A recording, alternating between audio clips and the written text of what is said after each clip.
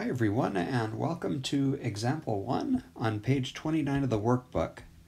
And this is our first problem of trying to actually find the area between two specific curves, y equals the square root of x and y equals x squared over 8. Okay, so it always helps in a problem like this to have a picture to start out with. So I want to just draw a very rough picture first. Let's think about what these two curves look like. Okay, so y equals the square root of x. You might remember that that sort of has this type of a shape to it. Okay, and if you don't remember that, that's okay. You can always pull out a pocket calculator or maybe a graphing app and have it plot a picture for you. And same is true for x squared over 8. That's actually an upward shaped parabola. It kind of has this sort of a shape to it.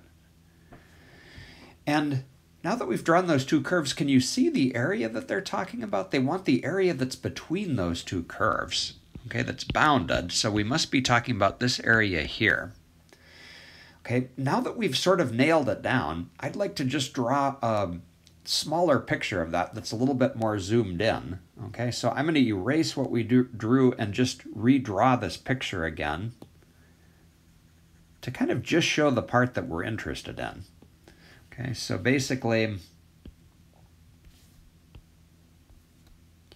we discovered that the part that was between these two curves kind of had that sort of a shape to it.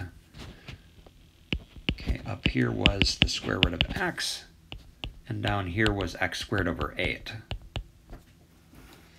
Okay, so how do we find that area? Well, we sort of derived a formula to do this above. I want to sneak a peek at that again. Okay, it looked like this. And one thing about this formula, I don't know if we mentioned it in the derivation that we did, but what was special about f and g was that f was on the top and g was on the bottom. Okay, so in a problem like this, when you're finding area, you're going to go in that order. Right? So kind of using that idea, the area that we're looking for should look like the integral of the curve that's on the top, that's going to be the square root of x in our case, minus the curve on the bottom, x squared over 8. Okay, but there's one thing missing from our integral here. Do you see it? Remember, to get an area, we want to get a number for this integral. What's missing from our integral are limits of integration. Where do we start and where do we stop? There and there. Okay, well, let's go to our picture. So on our picture, we're really talking about the point here to the left and the point here to the right. We need to know what those two x values are to get farther on the problem. Okay, how do you do that algebraically? Okay, notice that those 2 points are the places where these two curves cross each other. How do you find the crossing points of two curves? Okay, well, points of intersection you can generally get by just setting the two curves equal to each other. All right, so I'm going to do that up here. Okay, so the square root of x is equal to x squared over 8. We want to solve that equation for x. All right, so why don't we first square both sides to get rid of that square root. So on the left we're going to get x, and over on the right, if we square that whole fraction, we're going to get x to the 4th over 64. Okay, and continuing with this calculation, maybe multiply both sides by 64.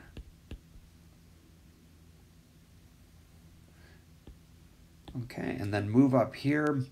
So we've got 64x equals x to the 4th. This type of a situation, you generally get everything on one side of the equation. I'm going to subtract 64x, because if you do that, then you can think about factoring.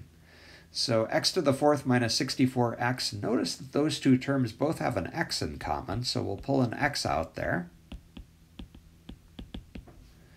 And that allows us to essentially break this equation into two parts. If x times x cubed minus 64 equals 0, then either x has to equal 0 or x cubed minus 64 has to equal 0. Kind of splits the equation into two parts.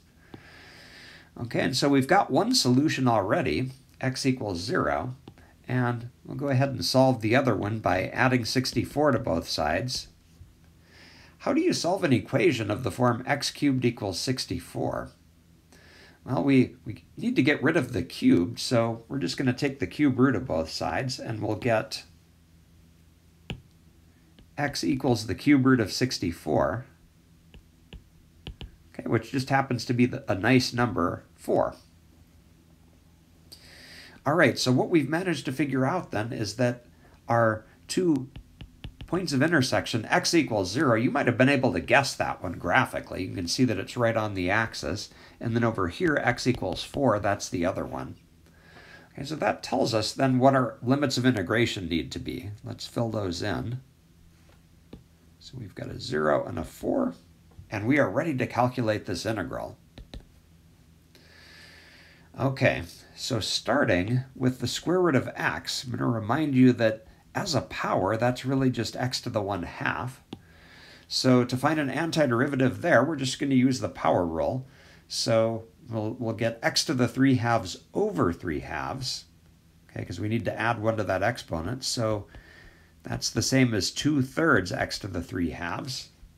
Okay, if we take an antiderivative of x squared over 8, we're going to get x cubed over 24. Okay, because I'm skipping an algebra step there. There's a 1/8, then we take the antiderivative of x squared, we get x cubed over 3, but then the 3 times the 8 gives us the 24.